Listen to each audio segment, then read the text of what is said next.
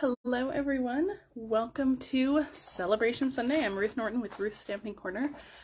I'm really excited about today's project. We are going to talk about some DSP today. We're talking about the Favorite Flowers DSP. This is a project we're going to make today, and I'm going to show you some really fun details about that DSP that I think you're really going to like. Before we get started, let's go over everything that I have in front of me. I also do want to mention that I'm going to really try not to cough. I have tea and I have cough drops by me, so I'm hoping that I don't cough through this. My daughter shared her cold with me. Thank you, daughter. So she got over it in 2 days, but this is going to last like a week for me. I can already tell. So, you know, joys of getting older, right? We can't kick things as quickly as we used to. But we're going to hopefully get through this without any issues. All right, Paper Pumpkin. My Paper Pumpkin actually arrived on Friday. I wasn't feeling well enough to go live on Friday. I am hoping that maybe this afternoon I will do another Facebook Live for Paper Pumpkin. So tune in. It will probably be pretty impromptu. I will probably only be able to give like a 20 or 30 minute notice if I do go live. There's a lot of things going on around here, and a lot of it will also depend on how I'm feeling a little later. So we'll see. Hopefully I can get that done because I really want to work on my Paper Pumpkin this weekend and get those alternate projects out to those who subscribe under me. If you do subscribe with me, I send a PDF every month to my subscribers with alternate projects. So hopefully we'll get to January's Paper Pumpkin today. But if you want February's Paper Pumpkin, it is going to be adorable. It's going to coordinate with the Rain and Shine suite in the mini catalog. And that's one of my favorite suites in the mini catalog. I love it. And this month only, for the first time, there are a dies add-on. So if you want to add on some dies to your Paper Pumpkin, it'll cut out this little frog, these little flowers. It is only $6. You get 2 dies. It's going to be phenomenal. So if you want February's Paper Pumpkin, if you want the add-on, you do have to be subscribed to purchase that add-on. And you can get that in my online store, and there are links to subscribe in my video description. All right, guys, tomorrow on my blog, Tuesday and Wednesday on my blog, I have a fun series of projects. It's something I've never done before, but I thought I'd give it a try. So this is going to be a Stamp-A-Stack. I am offering the class kit for $25. Every day there will be a different card featured on my blog. All of these feature the Silly Goose stamp set. So you can check out that series on my blog starting tomorrow. The class kit will be available for $25, and all the details about what's included in that class kit and everything are going to be on my blog tomorrow. And if you want the class kit, these are actually ready to ship. So as soon as I get payment from you, these actually will just go out. They're ready to go. I don't have to wait for supplies to come in. They're all ready. So there's a limited supply though. But if you do want these, make sure to check out my blog post tomorrow for all the details on the Silly Goose Stamp-A-Stack. Just a fun new series that I'm trying. There won't be any PDF or class time for it. If you get the class kit, the instructions for all of the cards are going to be the videos that are going to post over the next 3 days. So you can watch the videos over the next 3 days as they post, and then when you get your class kit in the mail, you can go back and watch them if you need to. All right, guys, let's talk celebration. That's why we're here today, right? Celebration Sunday. Celebration is the best time of the year. For every $50 you purchase, you can choose a item in here for free. There are a couple of $100 options in here. I'm trying to find the paper that we're going to use today. Here it is. This is the paper we're using today, the Favorite Flowers DSP. This was not one of my first items. These colors are not colors that I typically use. But when I got this DSP and I opened it, I was kind of blown away. This is a gorgeous, gorgeous DSP. DSP is never really represented well in catalog. So please don't discount DSP. It's amazing. So I'm going to show you more about this in just a minute, but also during celebration, it is a fantastic time to join. Maybe your wish list is really long. Maybe you want to get some of those higher priced items like a big die cutting machine or a Stamparatus. This is the best way to do that because you're going to get way more money for your way more bang for your buck. There's 3 options to join during celebration. Options 1 and 2, you get to choose a mini cut and emboss machine. You can either choose the new boho blue one, which is gorgeous. This is going to be a new in color coming in the next annual catalog, or you can choose the white one if blue is not for you. That's okay. The third option to join, well, options 1 and 2 are $129. That's what you pay, and you choose $175 in free product. Plus you get the free mini cut and emboss machine. Now option number 3, if you already have a mini cut and emboss machine, or maybe you don't need one, it's $99 and you still choose $175 in product. So it's basically like getting everything for almost half off. It's pretty amazing. It's a great deal. If you have a long wish list, you want to join Stampin' Up, you love Stampin' Up products, you want to see Stampin' Up products early, you want to order Stampin' Up products early, this is a great time to join. You can contact me for more details. I'm always looking to add more people to my team, and I hope you can let me think about it. If you want to join, you have till February 28th to take advantage of that deal. Although the starter kit offer is great all year long. Okay, Sale-A-Bration Sunday, that's what we're here for. This is the project we're making today. Now, before we get into the project, let's talk a little bit more about this DSP. Let me see if I can find it. Here it is. This DSP actually coordinates with this Fragrant Flowers in our mini catalog. This is the new mini catalog.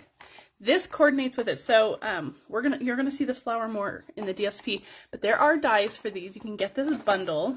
There are dies for these. So if you love these flowers on here, you might want to consider the bundle, because you'll be able to stamp whatever you need. You can color them however you want, whatever.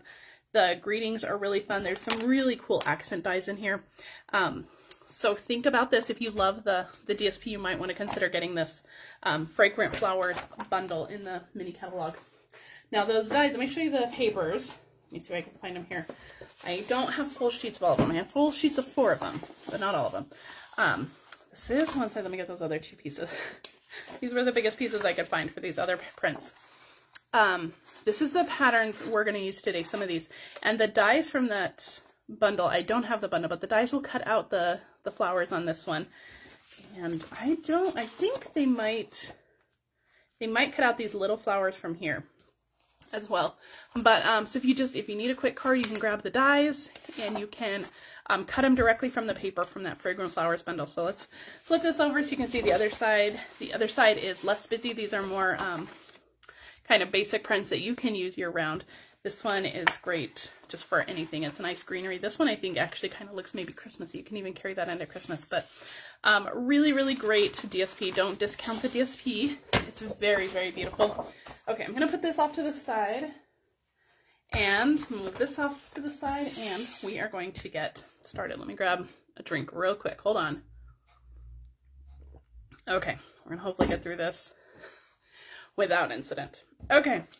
This is the card we're making today. It is a fun fold. So the base is just a 1/4 sheet of cardstock, and then the actual card is actually made of DSP. So you're going to open it this way, and it's going to fold down this way. And we have lots of beautiful DSP accents on the inside. So I love this paper. It's so pretty. So this is what we're going to start with. Now, if you had the dies, you could die cut these two directly from the DSP. I don't have the dies, so we're actually going to start with just some quick fussy cutting. It doesn't take too long to fussy cut them. I did contemplate doing this ahead of time, but it doesn't really take too long.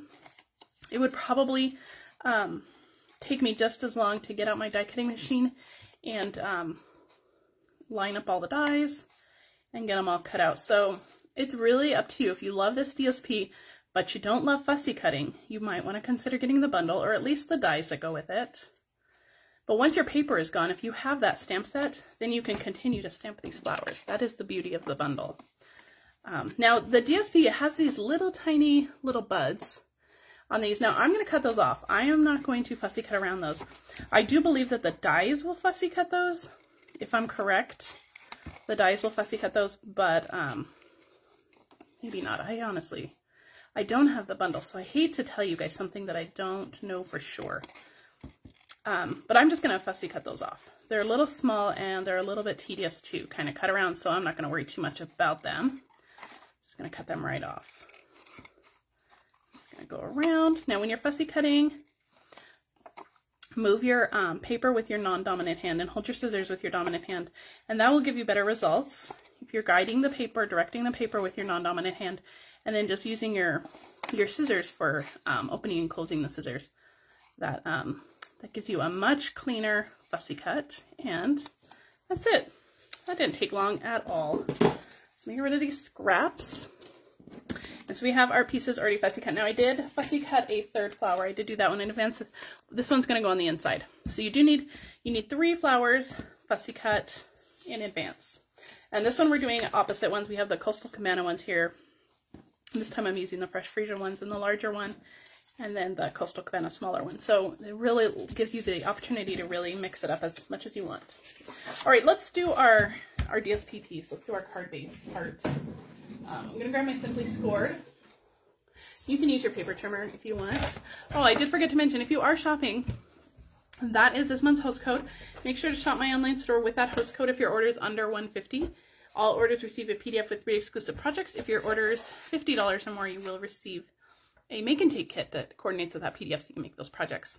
All right, so the card piece, the actual card that opens and closes, this is 4 by 12. So you're gonna get 3 of these per DSP sheet. And because each of those patterns has like a busy flower pattern and then a more neutral kind of basic geometric pattern, you can use any of those sheets of DSP for this. So it doesn't matter too much which one you choose. But 4 by 12, and we're only gonna score on the long side. We're gonna score at 3/4 and 4 1/2 and 9 3/4. And all of these measurements are in the video description, and they'll be on my blog later, so don't worry about writing them down. Let me put this away before we go any further. And grab your bone folder, and we're just going to give those a quick fold. Just like that. Now this 3/4 inch line, we are actually going to fold backwards, just like that. Fold it this way so you can see it better. It doesn't blend in with that background. So this is how you're going to fold it. So it's gonna, this part's going to fold down, this part's going to fold down, and then you have that little 3/4 inch line. It's going to fold up. So pretty. Okay, we're actually going to start gluing this all down. I'm going to put some glue behind this 3/4 inch flap. I haven't stamped for a few days, so I'm a little rusty. There we go. So that flap is just going to stay down. You can also use dimensionals if you want to give it a little bit more kind of oomph to it. All right, other pieces. We are going to adhere this down to a piece of Evening Evergreen that is 5 1/2 by 4 1/4. We're going to adhere this whole thing down.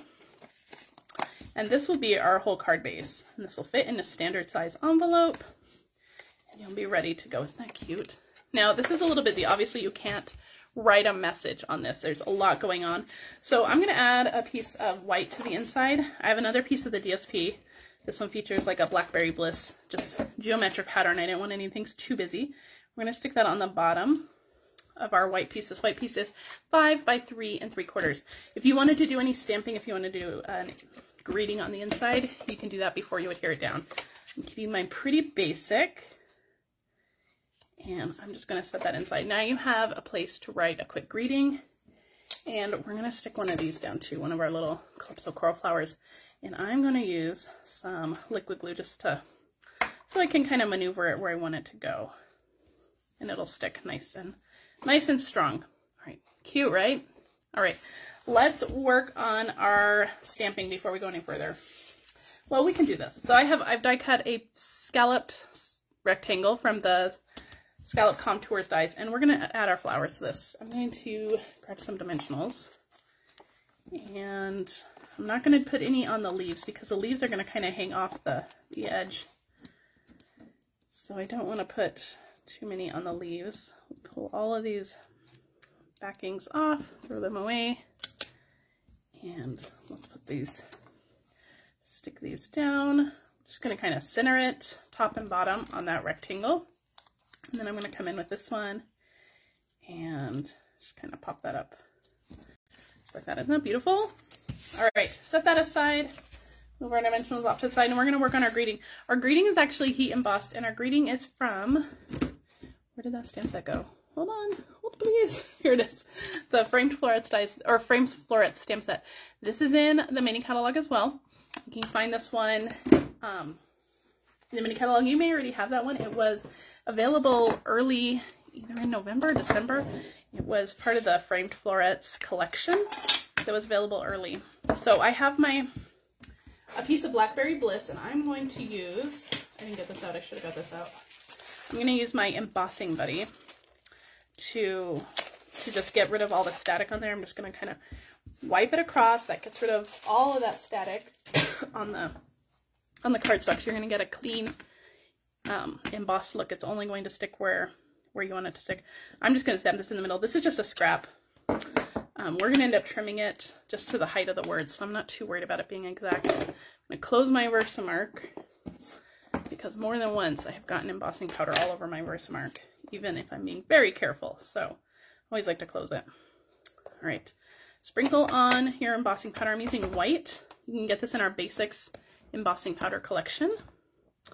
And we're going to heat emboss this. I didn't do this part in advance either. Normally I do my heat embossing in advance, but I didn't. You guys are going to be here for it all. All right, in that embossing toolkit that you can get the embossing buddy in, I am going to use my little reverse tweezers here. I'm going to hold it. Okay, this is going to get loud for just a second. I like to heat up my heat tool off to the side just until it gets nice and hot. That's going to prevent a lot of the warping on your paper. So once your heat tool is nice and hot, you can bring it over and the embossing powder will emboss much quicker. There it goes. I don't know if you guys can see that. Hopefully you can see that start to go.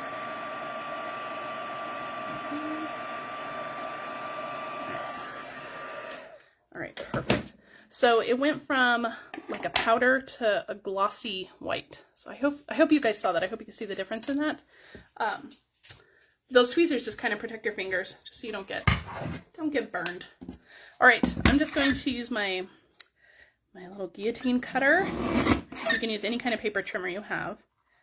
And I'm just going to trim this to the height of the words. I'm going to trim just a tiny bit off of this one because I got a little close on the top. I want to make sure that it's nice and even. Okay, there we go. Our stamped greeting. I'm going to grab my scissors and I'm just going to flag the ends here. Just one on each side, meet in the middle. If you have a punch that will do this, you can use your punch. And one more on this side. There we go. Perfect. Love that. That's ready to go. So we're going to stick this onto our tag. It's going to overlap this flower a little bit, so I'm just going to put a dimensional on the back of the kind of the middle right here. Use a mini dimensional if a big one won't fit, and then I'll just use a little bit of liquid glue or snail seal, whatever. Stampin' Seal is what we have now. Oh, you guys. Black dimensionals would have been great for this too. I should have grabbed my black dimensionals because this is a darker project. All right, isn't that pretty? So pretty. All right, we're going to set this aside to dry just for a second, and we're going to add some ribbon to this card. I'm using the gold shimmer ribbon. This is in our annual catalog. This is some of my favorite ribbon. I really hope this doesn't retire. I love this ribbon. I'm going to tie a bow so it's off on the left. We're going to see how well I can do this on camera. This ribbon is not real thick. It's not real bulky, so you probably could get away with mailing this. You might need a tiny bit of extra postage, but whenever I'm adding a big bow on a card, I always try to think of that. Is this going to cost extra postage? Do I need to hand deliver this card? So just keep that in mind. Sometimes bows will require extra postage depending on how thick the ribbon is, how big the bow is. Okay, so that's not too bad. We got that bow. We can finagle it a little bit. There we go. I think that's good. I'm going to pull it down just a little bit. Fantastic. So you're going to have that ribbon on the inside. I have embossing powder all over my desk. It's all on the back of this. Okay, it's fine. It'll wipe off. All right, final step. We have 2 more things to do. We're going to stick this on. Now, I'm going to stick this on with dimensionals, but you don't want to put dimensionals past the bottom, like, quarter of this card, of this piece, because then you're going to glue your card shut. You only want the dimensionals to be on that top flap. So, I'm just going to use some edge pieces here. I'm going to use one here, and I'm going to use one kind of just in the middle, and that'll be enough. I can get that pulled off. My goodness, the dimensionals don't want to play nice. So don't put anything on the bottom, because then you'll glue your card shut. Ask me how I know that. I've done that before. Glued card shuts. All right, isn't that pretty? Now this is gorgeous, just as it is. Isn't that pretty? It's a simple card, and it's all DSP. The only stamping is the greeting, but it's still so stunning. Now, a final embellishment, I pulled out these pastel adhesive back sequins. These are in the mini catalog as well, and you get a whole sheet of big ones and a whole sheet of little ones. You have like blues, pinks, and golds. Love. I'm going to grab my take your pick tool and we're going to do, let's see, I'm going to close this up. I'm going to do a big one here. I'm going to do a little one down here, and then I think one more big one at the top. Okay, what happened to my little one? Oh, it didn't stick. Hold on. It's on my finger. Oh my goodness. I told you guys this was going to be a rough Facebook Live. We're going to stick this one down. Just like that. Okay, you stay there. And that finishes the card, guys. That's it. It's cute. It's so pretty. This would be a great, beautiful card to send to anybody. Just let them know you're thinking of them. It's a great, great card. So remember, you can get this DSP for free in your qualifying celebration order. If you are shopping, please make sure to head to my online store. Use this host code. All orders receive a PDF with 3 exclusive projects. Orders over 50 also receive the Make and Take kit. If your order is over 150, don't use the host code. You're going to earn Stampin' rewards. If you do have a long wish list, though, you might want to consider that starter kit. It's the best deal in the catalog right now. If you're on Facebook, please share this with your crafty friends. If you're on YouTube, please like and subscribe to my channel. If I do go live later this afternoon with my paper pumpkin, I will make sure to let you guys know. It'll probably be a short notice, but you can always catch the replay later. All right, guys, have a fantastic rest of your day. I hope you guys stay healthy, and I'll see you guys next week. Bye.